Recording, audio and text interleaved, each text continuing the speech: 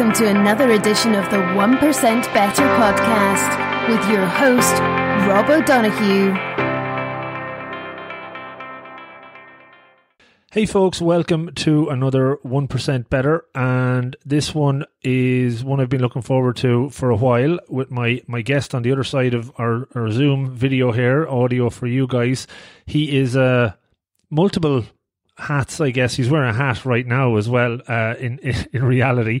Philanthropist, author, keynote speaker, but I would say most importantly, cancer survivor, two-time cancer survivor, because I think that's so important. If you didn't come through those, we wouldn't be talking. And then obviously from there, climbing a lot of big mountains and doing a lot of other things. So welcome to the podcast, Sean Swarner. Lovely to have you on.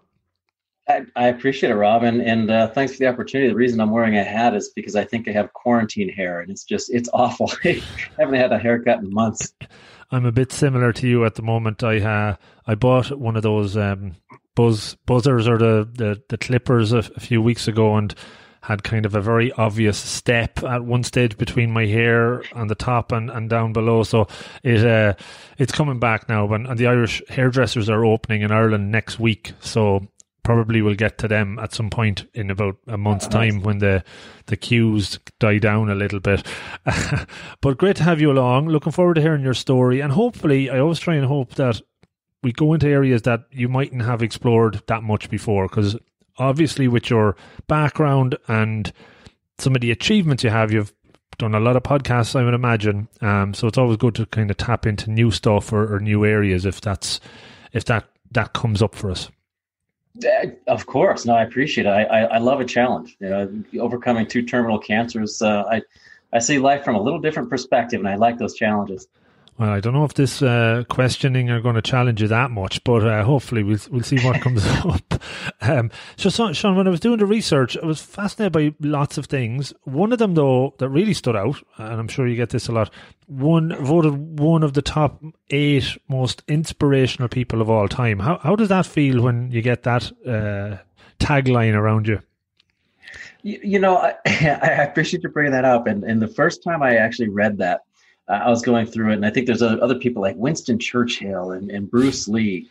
And I'm thinking the person who put that list together and included me, maybe they got to the end of it, and that's when they'd had a few too many pints, and they're thinking to themselves, I need to add someone else on there, so we'll throw Sean in there. That's great. And do you know how that came about, and who was the person that was putting the list together? I'd be interested in knowing about that. You know, that's a great question. I don't know off the top of my head. But there is another list where I am listed with Winston Churchill, Sir Richard Branson, like I said, Bruce Lee, and some others. And it's random. Every once in a while, something that like that'll come up. And I'm assuming they include me in there because they have maybe a personal relationship to cancer themselves. Mm-hmm. You know, because it really touches people at a core level and at their hearts. Mm-hmm. Well, it's a great one to have, and it's not one that would easily come by, right? If there's only 8 people on the list, they must have done something special. So maybe talk a little bit about yourself right now. What goes on in your world right now, what you're about, and then we can go back in time a little bit. Oh, of course. Right now, I have been home. I've never been home this long in the past 15 years. You know, I'm usually a keynote motivational speaker to corporations around the world. And last year I traveled, I want to say 250,000 miles on American Airlines and the One World folks. So I'm jumping out of my skin to leave and just to go somewhere, to do something. Mm. But here in Colorado, we've been under quarantine now. I've been in my house probably for the past, since the end of February. Mm.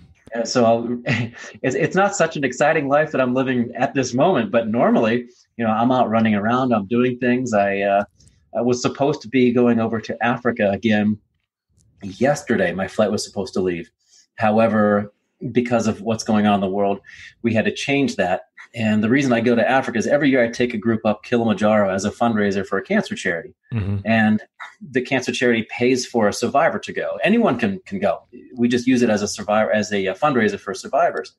And then the survivor that we cover his costs or her costs, it's that person's responsibility to pay it forward to raise funds for next year's survivor. So we're leaving the end of July. I'm leaving July 26th now. Fingers crossed that everything's going to be okay.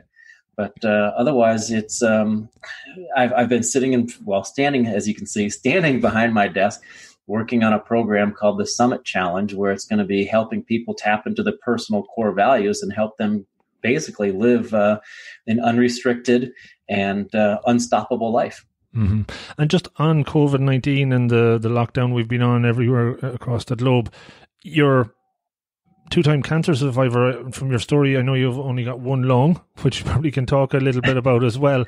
Does that put you in a kind of a higher risk category for COVID? I'm a type 1 diabetic, so I would be in a higher risk category.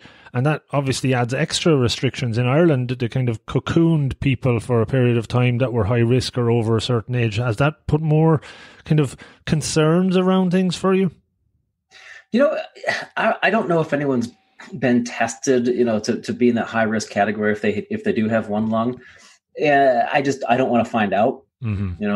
Personally speaking, I don't want to find out what happens to someone with one lung if they get the coronavirus. So I'm doing the best I can to stay away from everyone except for my wife. Very good. And she has to stay on lockdown, I'm sure, with you there as well. So let's go back then. Let's talk about, you mentioned core values, and something I do a lot of work on as well in kind of coaching and trying to help people understand what they are. When you were growing up, did you have a good sense of your core values? Were you clear on what you were about, knowing yourself? Maybe talk to me a bit about life in the early stages. Oh, I think so. And I think they were instilled in me from my parents. I grew up in a small town called Willard, Ohio. And I was your typical Midwest boy. My backyard was a bean field or a cornfield, depending on the season. And hindsight being 2020, I'm thinking maybe that had something to do with it, with the pesticides that the farmers used. Maybe that was one of the reasons, why I got one of the cancers. But I was your typical kid. I was. I don't know if it's too popular across the pond, but we would toilet paper our track coach's yard. Which now that's probably a mortal sin because toilet paper is so expensive. It's so hard to find now. But we had a great time, and I just became more resourceful to do those crazy things and not get caught. So I was your typical Midwest child growing up. But I think my parents instilled in me one of the main things that stuck with me through sports and all the education they gave me through encouraging me to be my best self was I never had to be the best. I just had to be my best. And they encouraged me by setting goals. And let's say the 50 meter breaststroke.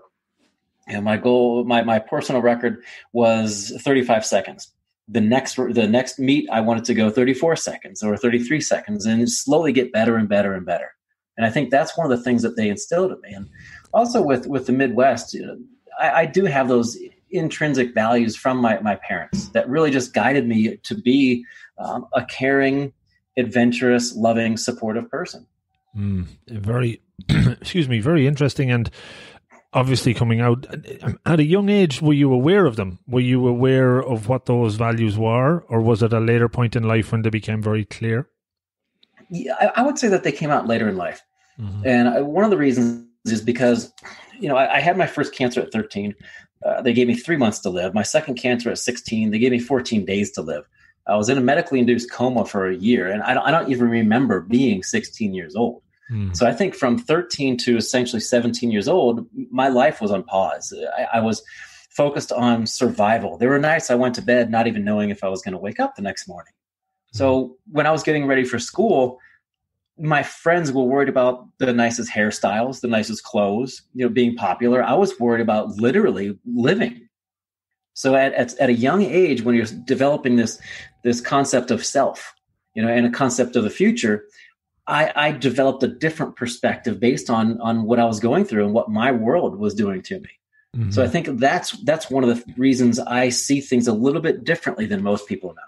No, absolutely. And I actually interviewed one of the first episodes I did a few years ago, a gentleman from here in Ireland. He, at the age of, I think it was 11 or 12, got cancer as well, and he had to get an ankle amputated from the ankle down, and then it came back, and he had to get amputated from the knee or above the knee down. Survived, and now plays football, like soccer, and does 5Ks. You know, he has one prosthetic leg, but doesn't stop him from, you know, getting on with life, and very much the story of resilience that came out there. And we talked a lot about that, and I'm interested, you said 13 and then 15 again, you know, practically given days, weeks to live.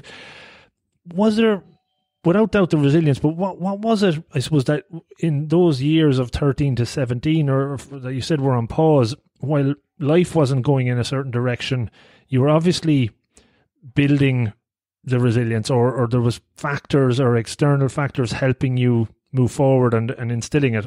Do you remember kind of standout moments during that period of time that when you reflect back saying, wow, that was a huge moment as I look back? Absolutely. My family was always there supporting me. So I was truly blessed to have that as my net in case something happened. And there was a moment when I remember I was 60, 70 pounds overweight, and I was going in for a swimming practice. And obviously I couldn't get in the water because I had what's called a Hickman catheter, which was a permanent IV that stuck out of my chest. Mm-hmm. And I couldn't submerge that. I could take a shower, but I had to clean it. But I couldn't get in the water and submerge it. And like I said, I was 60 pounds overweight, bald from head to toe, 13, 14 years old at this point. And I have a younger brother, 3 years younger than me. So he was 10, 11 years old. And I remember people talking behind my back. Ooh. They were saying, you know, who's the new kid? Who's the fat kid? You know, who's the ugly troll? And that hit me right at the core. I mean, I wanted to cry, but then I didn't find this out until later.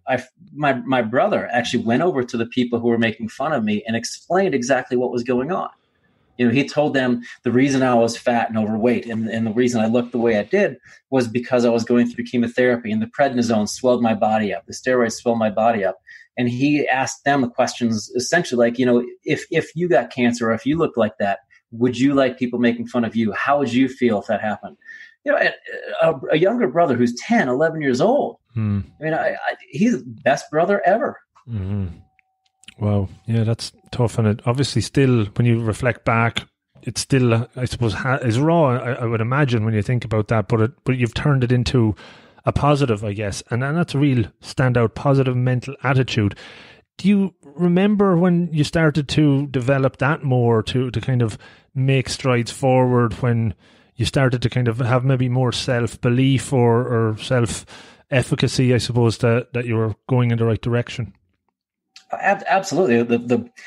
Again, going back to the cancers, I remember one morning I woke up, and you know how sometimes you sit on the edge of your bed and you use your feet as counterbalance or counterweight to help pull you up. And I did that. And as I was standing up, I remember looking off to my left and actually seeing on my pillow, it was covered in hair.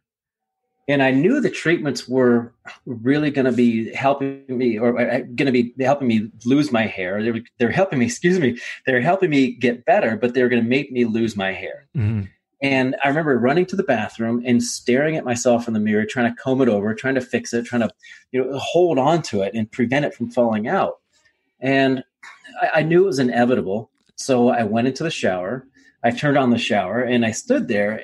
And at that point, it felt really odd because it didn't feel like the water was hitting my hair and soaking through like it normally did. This time it was just hitting my scalp, and I could feel it hitting my skin.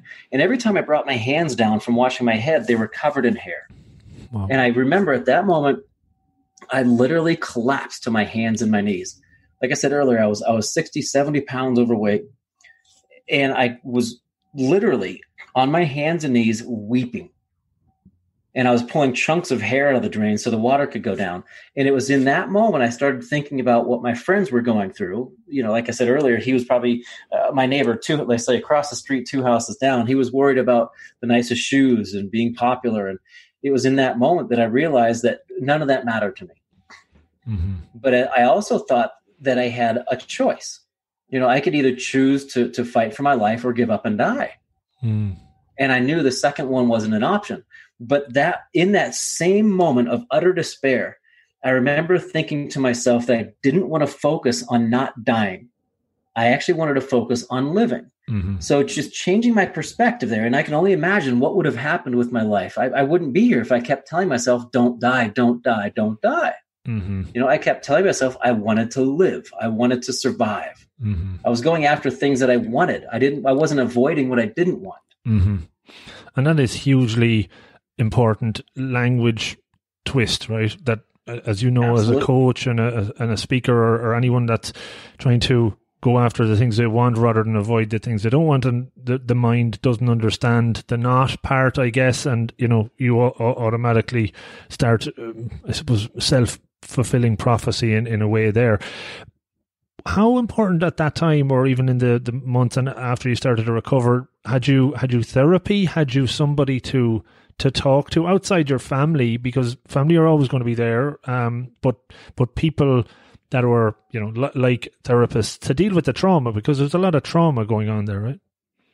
Absolutely. Unfortunately, my kind of tongue-in-cheek, my therapy was, you call it university, we call it college, but my therapy was when I went to college and turned into an Animal House Belushi character. Right. Okay. I lost my high school years, and I wanted to relive everything that was stolen from me. Mm-hmm. So I went to college, and I turned into a party animal, enjoyed every moment. And I don't know if you've ever tried to pass a college exam of immunology without studying and being a party animal. It doesn't work too well. So I found my own path, I suppose. And after college, I was accepted into a number of grad schools. And that's when I think it really hit me. There was a moment I was driving from Ohio down to Florida, where I was accepted into a doctoral program to be a psychologist, and I wanted to be a psycho-oncologist, a psychologist for cancer patients. Mm-hmm. And I remember while I was driving down there, about an 18-hour drive, I think, and I was maybe 9 hours into it, so I could have kept going, but I experienced something I'd never had before. And I still to this day, I think it was a panic attack. I pulled over, I got myself a hotel room, and I just stood in the bathroom staring at myself in the mirror for hours, asking myself, what the F are you doing? What the F are you doing? What are you doing? What are you doing? Because I didn't even know, because I never looked back at myself and everything that I had been through.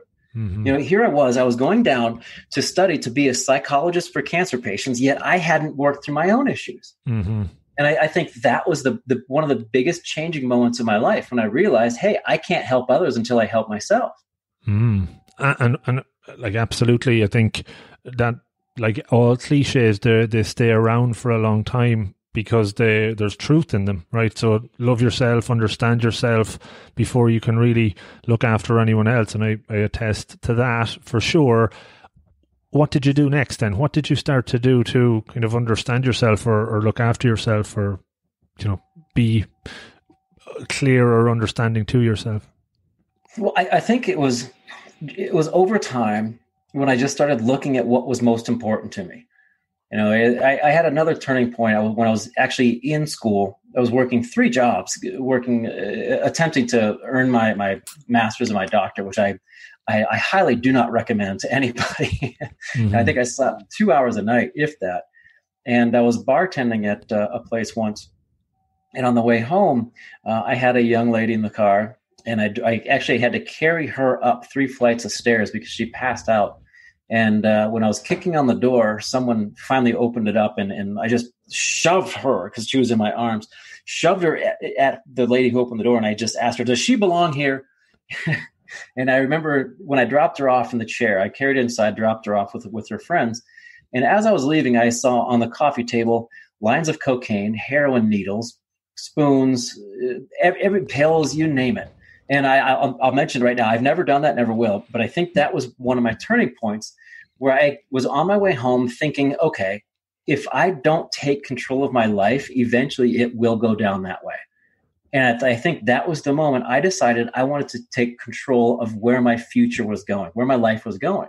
And I knew that most of the time we're all mostly, I would say, on cruise control. We're not really making conscious decisions. So that's what I wanted to do. I wanted to start making conscious decisions for my future self, because who I wanted to be in the future wasn't who I was now. And I had to start acting like my future self in the present. And that's when I decided I wanted to give back to the cancer community and become the first cancer survivor to climb Mount Everest. And what was the first step you took straight after that? Because a lot of the time we take those moments of clarity in a way and say, right, I'm going to become this and have this, high aspirational goal. But then a lot of people just, go back into the autopilot. What was the kind of first steps you took to start moving forward? And you mentioned this kind of idea of small changes over time, which falls nicely into 1% better mindset. What were those things that you started to get that momentum going with? Great question. The first thing I did was I don't know if I emailed my brother or I called my brother. He was just graduating from college, and he moved down with me, and I told him, hey, look, I want to be the first survivor to climb Everest. So I think the first thing I did was I put it out there. Mm-hmm. I let him know.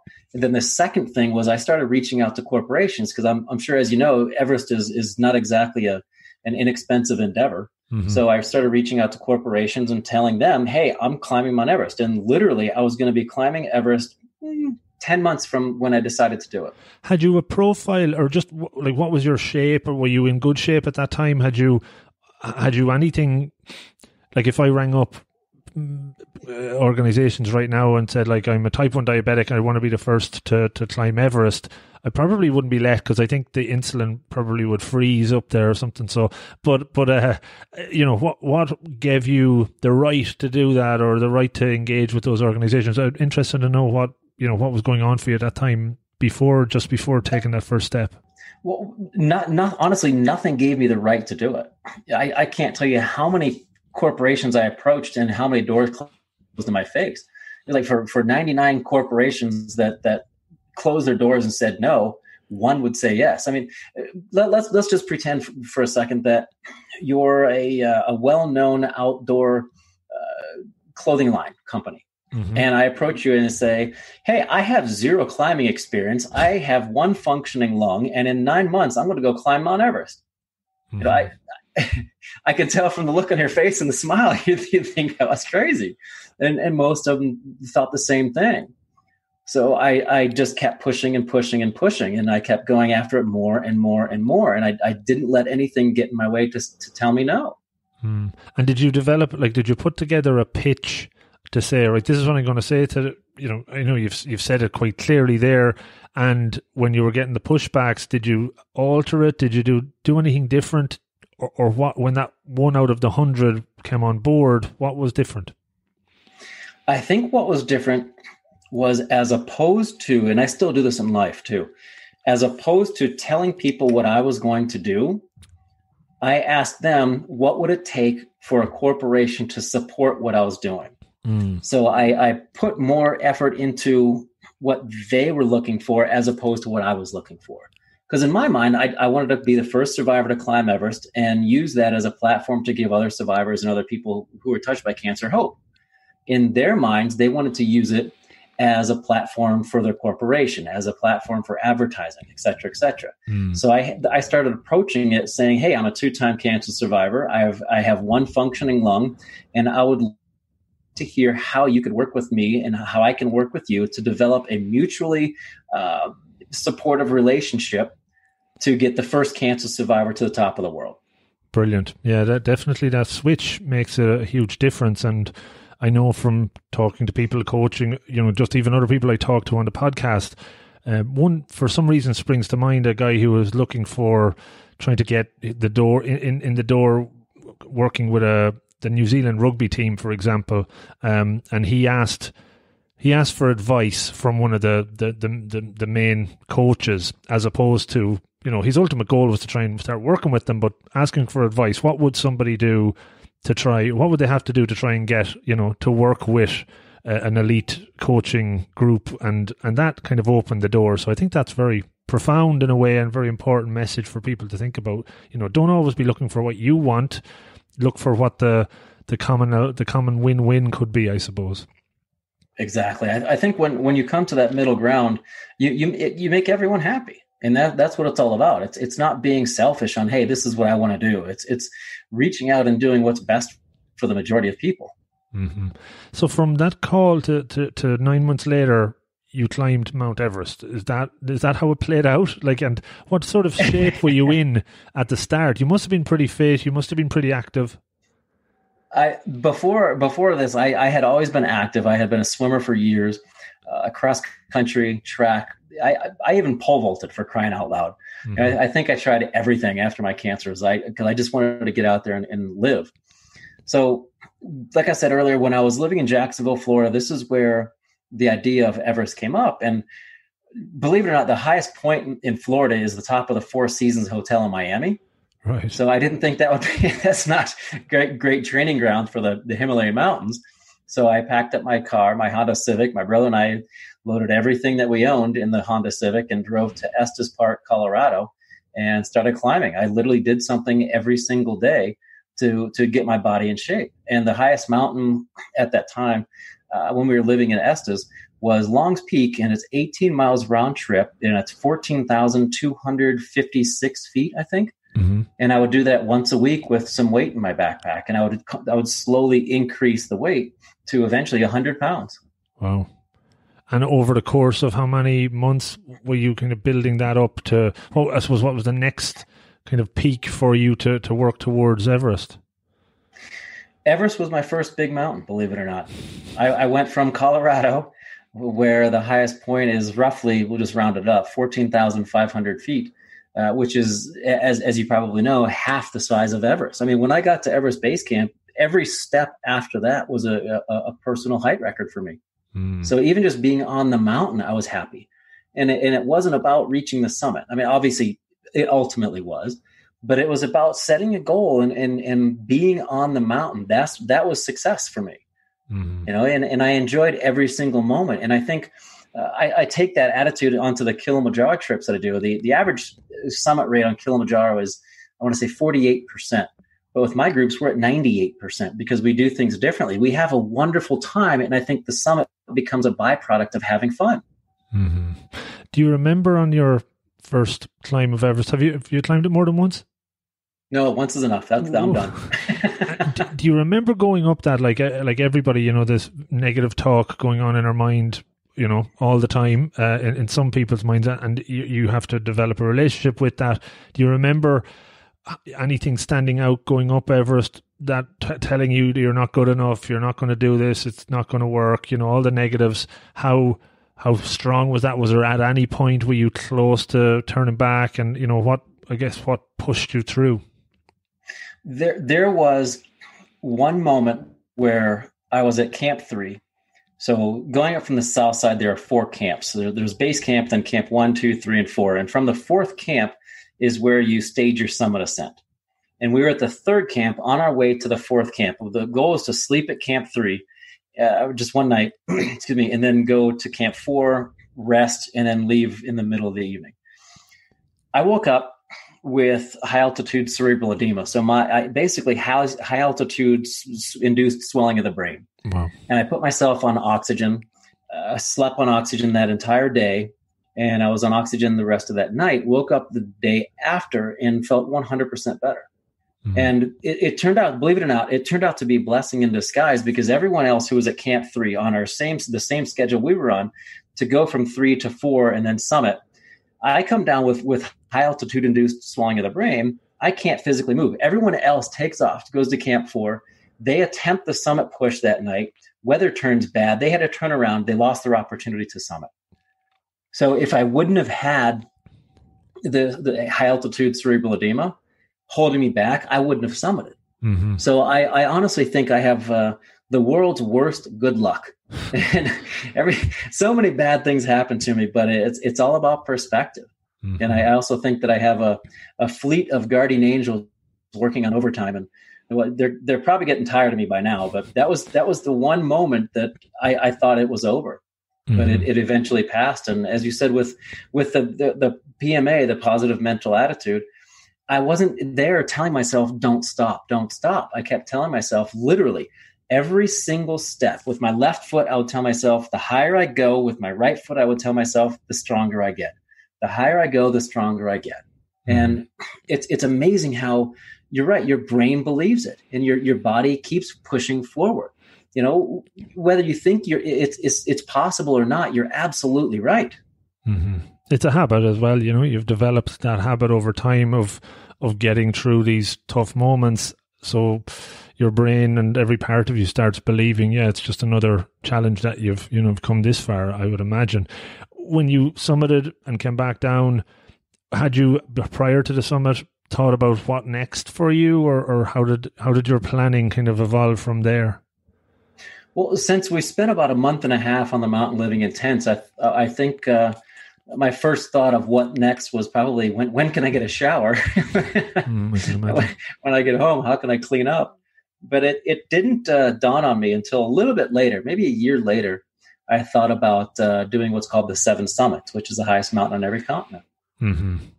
And then that in itself takes a lot of planning. I actually interviewed Colin O'Brady on this show a few years ago, and I think he did them and the two poles as well. And obviously he put a lot of planning into it. I would imagine that took a lot of planning, or did you kind of go gung-ho for all of them as well? What was involved in that? There was a lot of planning, and a lot of it is logistical planning, especially getting to Antarctica, just because you can't hop on Travelocity.com and book a flight from Denver, Colorado to the South Pole. That was a lot of logistical planning, but I had a deeper reason for doing what I was doing. On the summit of Everest, I had a flag, and the whole time that I was climbing, I had a reason. My value, my inspiration was to get other people to the summit with me. And I had a flag that was probably about 2 feet by 2 feet, a silk flag. So I cut down on weight. And on that flag were names of people touched by cancer. And on the bottom of the flag, it said, dedicated to all those affected by cancer in this small world, keep climbing. Mm-hmm. And I had that in my chest pocket. Always, every time I left base camp, I had that in my chest pocket, close to my heart, as a constant reminder of my goals. And I took a flag up the summit of Everest, and I put a flag also on the highest point on every continent, and the South and the North Poles, with people who have been touched by cancer, people who are in remission, people who unfortunately who have passed away, or people who are battling. Because if they're going through what they're going through, and they can battle through that, they can't pick up the satellite phone and say, hey, I'm going to take some time off, and I think I'm going to come back next year. I'm done. I can always pick up the phone and get a rescue helicopter to come get me, or a plane or something like that. They don't have that option. So if they can battle through and continue to forge forward in the face of what they're battling, I can push and survive through a harsh windstorm. I can survive a little frostbite on a toe. It's not the end of the world. So I always keep that in mind. Mm-hmm. No, it's so inspirational, and obviously it's had a huge impact on so many people as a result of all of these summits and the polls. What was the reaction like? What were you starting to get? What sort of energy was coming your way that kind of helped you, I suppose, keep going? Well, I think the energy that people started giving me, the positive reinforcement that people kept pushing my way, saying that I was changing their lives. And whenever I did give a presentation, or whenever I give a keynote talk, I make it a point to try as hard as I can to go visit a local hospital and share my survivorship story with the patients, because I get a lot out of the people who are laying in bed fighting. And I think they get a lot out of what's going on in my life. In fact, one of the most emotional ones was I was giving a presentation at, I believe it was an American Cancer Society event in the United States. And there was a long queue of people after my talk to just come up and converse with me and share stories. And as I was finishing up with one lady, the next person, I could tell that she had been crying because her mascara was running down her face, and she was just a mess. Mm-hmm. She came up to me. She latched on by hugging me, buried her face in my chest, and she lost it. And it took all the strength I had to not get choked up and get, to join her. And she finally composed herself. She leaned back and she started looking at me, and she grabbed my face and she told me that in the past 6 months, she lost her son to cancer. She lost her husband to cancer, and she got diagnosed for the 3rd time with cancer. And she also told me that she had in the hotel room a bottle of sleeping pills and enough alcohol to knock out a horse. She had written a suicide note as well. And she told me that she forced herself to go to one more presentation, one more talk, and it just happened to be mine. And she looked me right in the eyes and she said, "You saved my life." That's why I do what I do. Oh, yeah. Like, I'm sure that's not just for her. And obviously there's probably so many other people that you haven't met that have had that massive impact on. Do you ever have a bad day then? Like, when you have a bad day, what do you do to overcome that? What are your support circle like? What do you need to lean on? Because you're inspiring others, but when you have a bad day yourself, what kind of gets you out of that? Oh, if I had never had a bad day, I'd be lying. If I told you I'd never had a bad day, it just wouldn't be the truth. Everybody has bad days. It's just, you have to think about what you're actually thinking about when you're having those bad days, and really tap into your core values, but also to understand and know that bad time, that bad moment is just that. It's a temporary state. It's not a permanent condition. And I think a lot of people don't understand that, hey, just because I feel depressed, just because I feel sad in this moment, it's not going to last forever. So one of the things I do is on Monday, I actually have Monday me time. And I'm probably one of the few men who's actually going to admit I take a bath. I take a bathtub and I relax. I listen to some music. I'll maybe play on my phone, or I'll sit and I'll meditate, or I'll just clear my mind, and I'll spend an hour just me, nothing. No interruptions, nada. And I think that really helps. But it also helps having a certain pattern that you follow every day. So we were talking earlier via email. I get up at 5 a.m. as well. And one of the things I've convinced myself to do is when my alarm goes off, I don't hit snooze. And the reason I don't hit snooze is because if I hit snooze, I'm psychologically or subconsciously telling myself, today's not that big of a deal. I'm not too excited to get to it. But if I get out of bed, the instant my alarm goes off, I'm telling myself over and over and over, developing a pattern. Hey, I'm here. I'm excited for today. Let's do it. Bring it on. So I think those patterns really help people. And once you develop those patterns, you develop a program in your brain to help you continuously move on the proper path that's right for you. Yeah. Oh, I couldn't agree more. The 5 a.m. piece, I normally kind of leave the first thing I want to do that next morning as something I'm really excited to do. And that always fires me up straight away, because any morning that I'm hit snooze or miss that hour, I'm not right for the whole day afterwards, because I'm always kind of feeling like I'm catching up. And it's not because, you give yourself a hard time because you're catching up because you didn't get it. That's not even it. It's just that if I can get up and do the 2 or 3 things that I really am passionate about doing, I know then if nothing else happens for the whole day, I've achieved something, and I feel like I'm going in that right direction. And that's hugely important for me. And it's good that you share that. What other kind of key tools or approaches do you typically share when you're coaching people, talking, giving the motivational talks that help people take that first step, take that 1% move in the right direction? That's easy to start, because a lot of the times people say, practicing self-awareness or meditation, it's not for me. They put up the blockers straight away. What else do you find very useful and practical? I think one of the most powerful things that somebody could do to develop a more positive, optimistic mindset. How many people, when they wake up in the morning, they turn on the news? 90% maybe? How many people, when they go to bed, they turn on the news? 90% maybe? How much of the news is negative? 99.99% of the news is probably negative. So why would you bookend your day on a negative note? You're constantly programming your brain with negative patterns, negative thoughts, negative. If you wake up in the morning and the first thing that most people do is they grab their phone, they get on social media, they turn on the news, whatever it might be, grab your phone. Instead of turn the news and go to social media, the first thing you do, Google inspirational videos. 5 minutes, 10 minutes, whatever it might be, whatever video matters to you, whatever you want to do to start your day off on a positive note.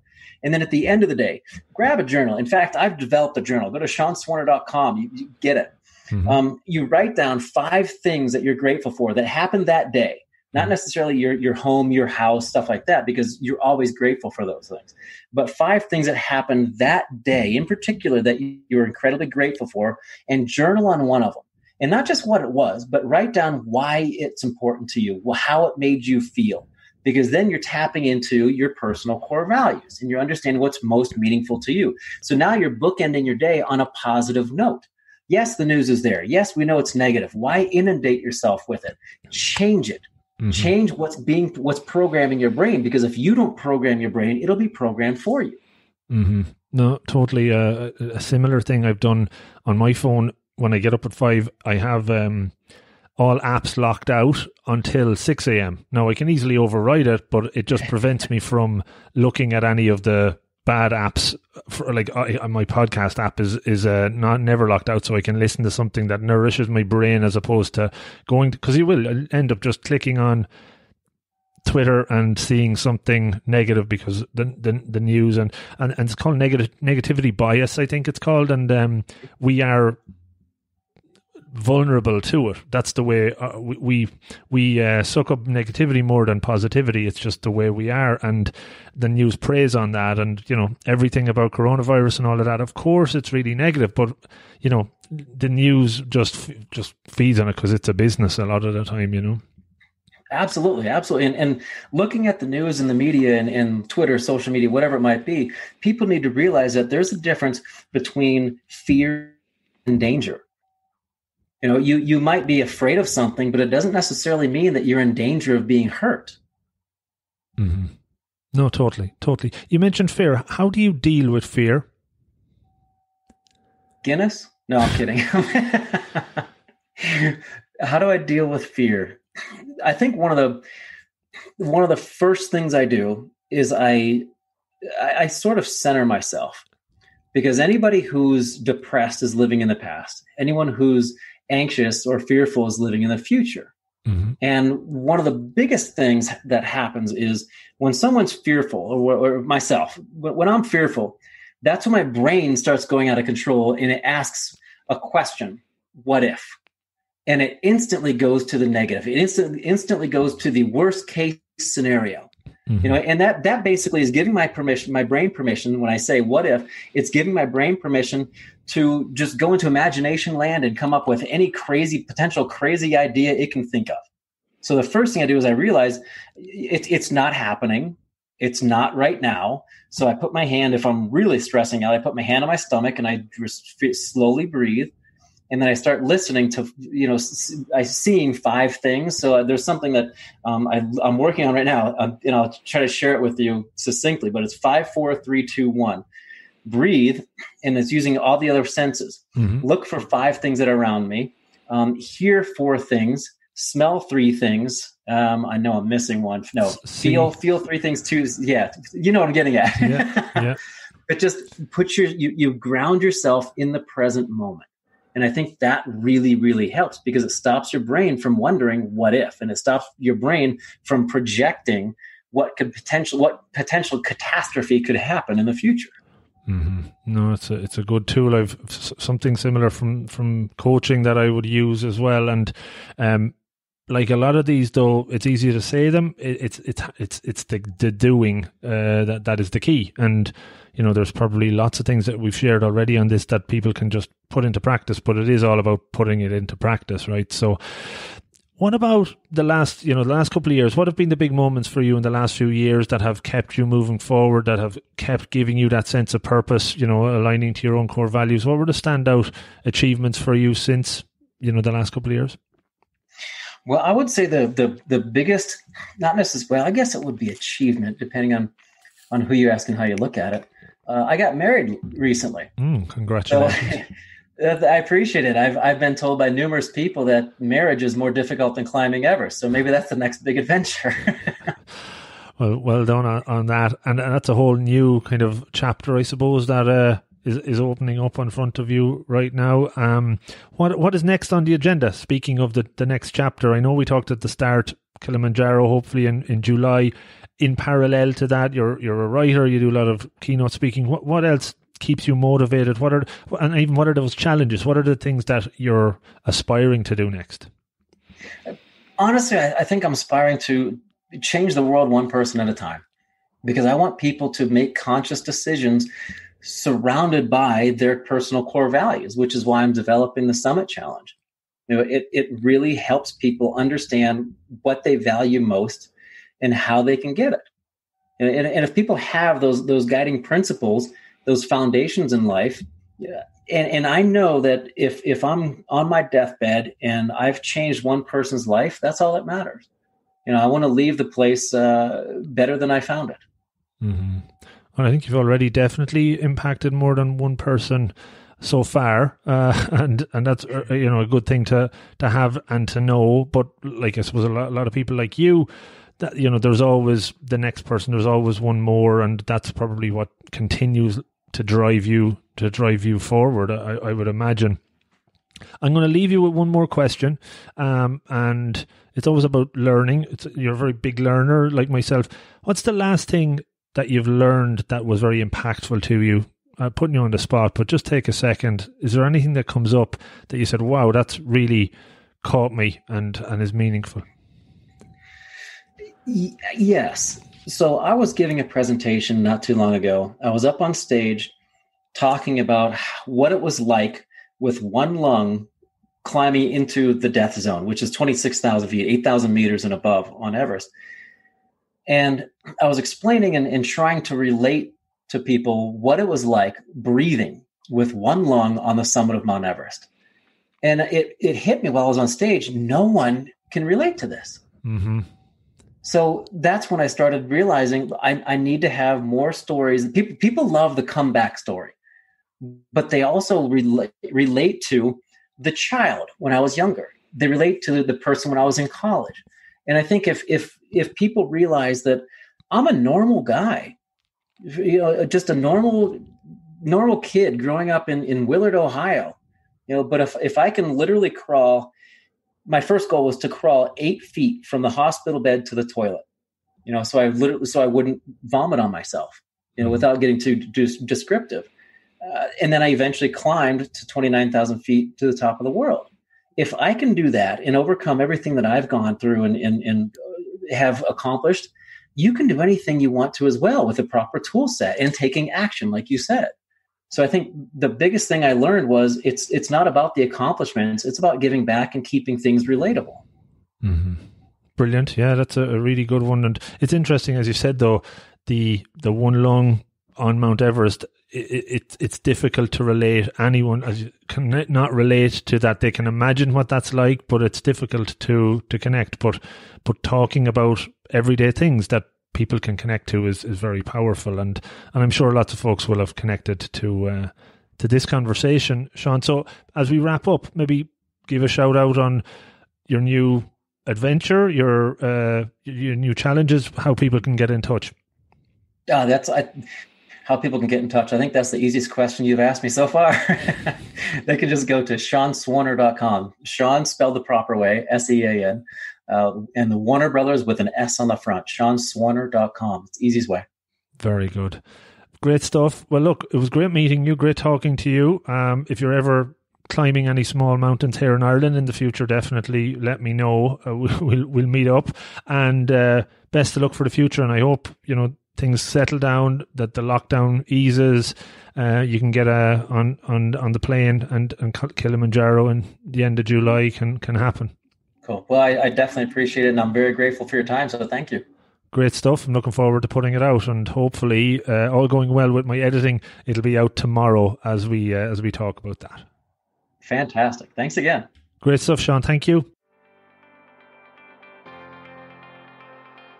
Hey folks, thanks so much for listening to the show. If you enjoyed it, could you please consider helping me extend the reach of the podcast that a little bit further? You can do that in a number of ways. The number one way is to subscribe on your app of choice. This helps me with the chart ranking, leading to more folks stumbling across the podcast and checking it out.